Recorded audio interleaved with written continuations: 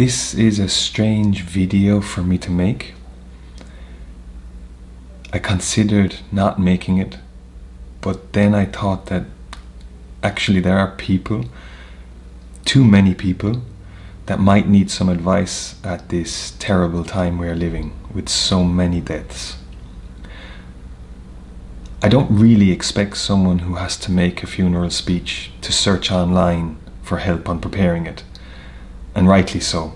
Preparing such a speech is an extremely personal responsibility, where you will search inside yourself, your heart and your memories for the feelings and then the words to describe them.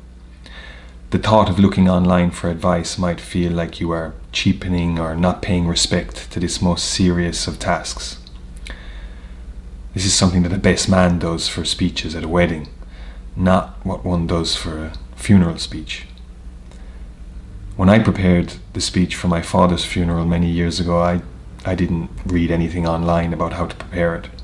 So this advice that I want to give to you today is for the brothers and sisters, husbands and wives and best friends who might be asked by the speaker for their thoughts on the speech before it's delivered, for help. In my preparation for the speech I gave at my dad's funeral, I got great help from my brother Sean. My aim here is to give some simple and proven advice on how to structure the speech. Many times content, our ideas, struggles to find a structure that does it justice. Structure will help you clarify your thoughts and feelings, and it will help the audience to understand and feel what you're trying to convey. In all speeches, the speaker should be addressing a need of the audience. In the case of a funeral, the audience needs someone to put words on the feelings of the occasion, to make sense of it. We all have feelings on such occasions, and those feelings will vary in kind and in intensity from one person to another. The problem is that we are not all very good at putting words to our feelings, or to the feelings of the entire group. And that is why we look to the speaker at a funeral to articulate those feelings for us, and perhaps less obvious, to highlight the shared values of the community at this time. I'm going to use two speeches from the same funeral as examples to speak about some of the particular aspects of both structure and delivery that might be helpful to you to take into account as you prepare this difficult speech. The funeral is that of Senator John McCain from a few years ago, and the two funeral speeches I've chosen to use as examples are the two made by Barack Obama and George W. Bush. Let's begin with openings.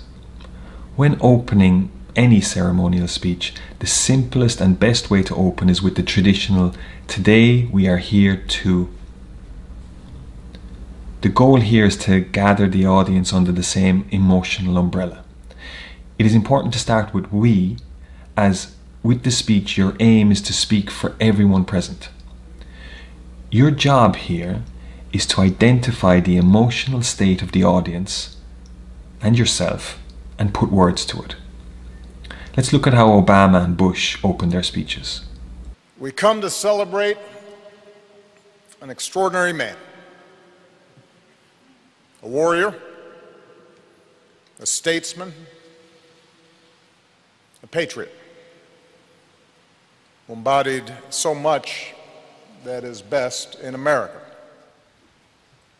Cindy and the McCain family, I am honored to be with you to offer my sympathies and to celebrate a great life.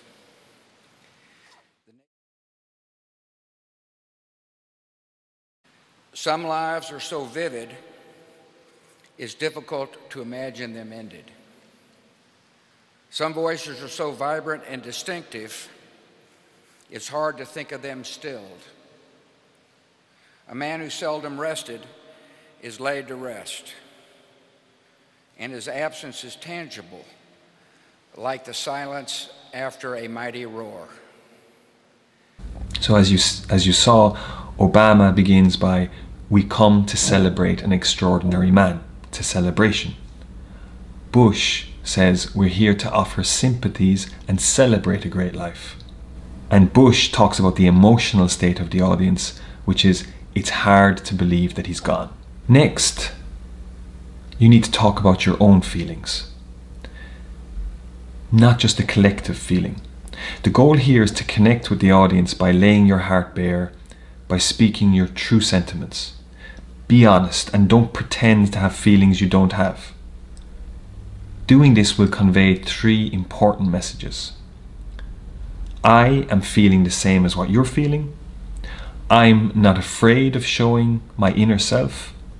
And these emotions have a meaning. When examining your own feelings, you'll probably find that they're mixed. This is completely natural, even if they seem contradictory. As you will see now in the videos, both Bush and Obama speak about an array of mixed feelings about the death of John McCain. But the important thing is that they finish on the positive emotions. So you're about to see Obama saying how the emotions are honor, sadness, surprise, and admiration. And Bush speaking about frustration, rivalry, and friendship. Let's watch the video. So for someone like John to ask you, while he's still alive, to stand and speak of him when he's gone is a precious and singular honor. Now, when John called me with that request earlier this year, I'll admit sadness and also a certain surprise. But for all our differences, for all the times we sparred, I never tried to hide, and I think John came to understand the long-standing admiration that I had for him. Back in the day, he could frustrate me. And I know he'd say the same thing about me. But he also made me better. In recent years, we sometimes talk of that intense period like football players remembering a big game. In the process, rivalry melted away. In the end, I got to enjoy one of life's great gifts, the friendship of John McCain, and I'll miss him. After speaking about your own personal feelings, now it's time to talk about the meaning of these feelings. By talking about why everyone is here, what we're all feeling, and then laying your own heart bare, you'll have connected with the audience. Now it's important you go the extra step and talk about what all this means. And the way to do this is to connect these feelings to shared values and principles of the community. Let's see how Obama and Bush do it. To consider, what were we doing for our country? What might we risk everything for? Understand that some principles transcend politics, that some values transcend party, that part of what makes our country great is that our membership is based not on our bloodline, not on what we look like, what our last names are. It's not based on where our parents or grandparents came from or how recently they arrived, but on adherence to a common creed, that all of us are created equal, endowed by our Creator with certain inalienable rights. It's this combination of courage and decency that makes the American military something new in history, an unrivaled power for good. It's this combination of courage and decency that set America on a journey into the world, to liberate death camps, to stand guard against extremism, and to work for the true peace that comes only with freedom. The strength of a democracy is renewed by reaffirming the principles on which it was founded. And America somehow has always found leaders who were up to that task, particularly at the time of greatest need. So as you see, Obama says that all of us are created equal with inalienable rights. And Bush, the meaning that Bush gives to it is that it's the combination of courage and decency that was so important in McCain and in the society. So whenever we talk about meaning, it's best to use special rhetorical devices. It's not enough just to say the meaning is X. Instead, we need to breathe life into that meaning by using poems and quotes, metaphors and imagery, rhythms of speech, examples from history. In this video and in this excerpt from those speeches, you're going to see both Obama and Bush using some of these devices to speak about meaning.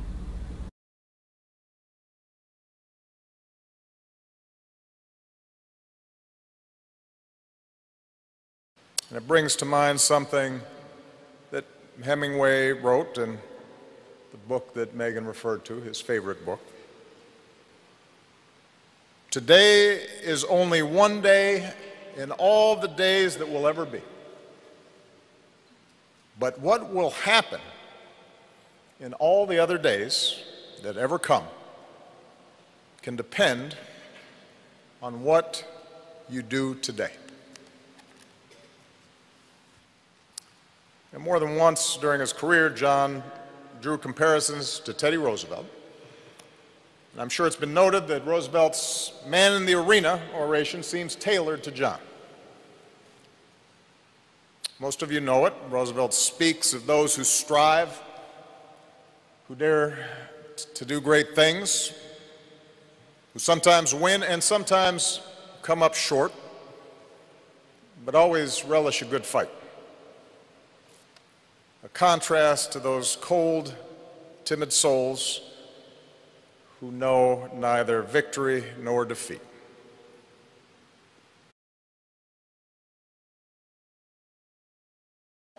When day after day, year after year, that youthful iron was tempered into steel.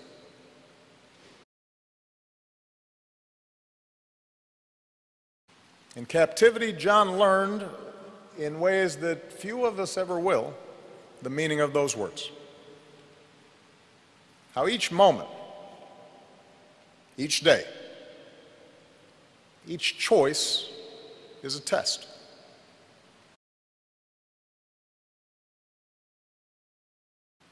It's this combination of courage and decency that makes the American military something new in history, an unrivaled power for good. It's this combination of courage and decency that set America on a journey into the world, to liberate death camps, to stand guard against extremism, and to work for the true peace that comes only with freedom. Finally, at the end of the funeral speech, it's good to talk about the future. It's the natural next step.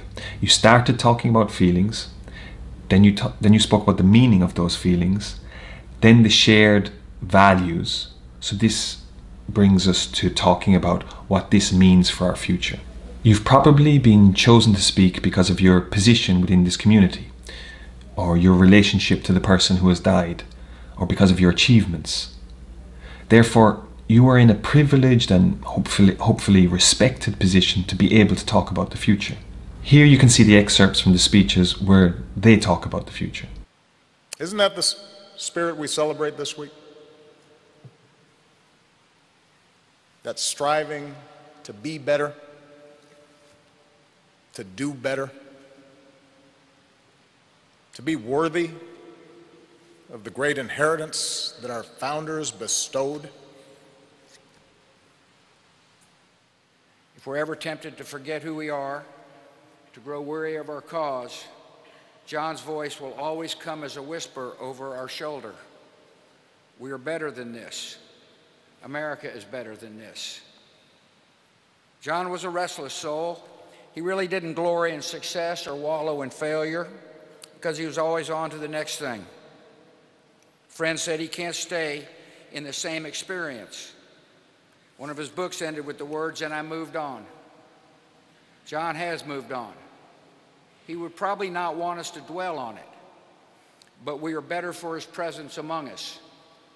The world is smaller for his departure. and we will remember him as he was, unwavering, undimmed, unequal.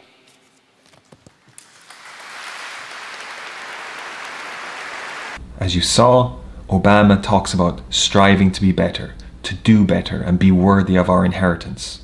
And Bush talks about always remember that we are better than this, that America is better than this. Now let's talk about the length of the speech. The shorter, the better. Remember that this ceremony, it isn't about you, so make your speech short. While Obama is generally lauded as having been a much better speaker than Bush, I do prefer Bush's speech over Obama's at the funeral, because one of the principal reasons is that Bush took just 7 minutes to make his speech, while Obama took 20 minutes. Now let's talk about delivering the speech, the moment when you stand up to speak it at the funeral. It's important to know how to use meaningful pauses when delivering a funeral speech, as this occasion is laden with meaning, and you will want to give space for your carefully selected words to resonate with the audience. Give space in the form of silence during the speech for people to reflect on the emotion, connect with their own emotions, and think about the meaning of the occasion. In terms of body language, use more restrained movement and gestures when delivering a funeral speech, as your body language should reflect the depth and weight of the emotional content.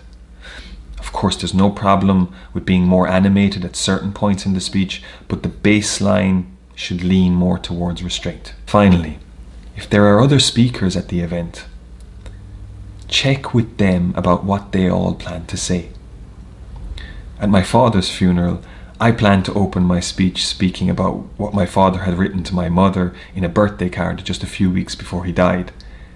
The priest and our close family friend Dennis spoke just before me, and despite the seriousness of the occasion, I couldn't help but smile as I heard him open his speech talking about the very same birthday card, exactly what I had planned.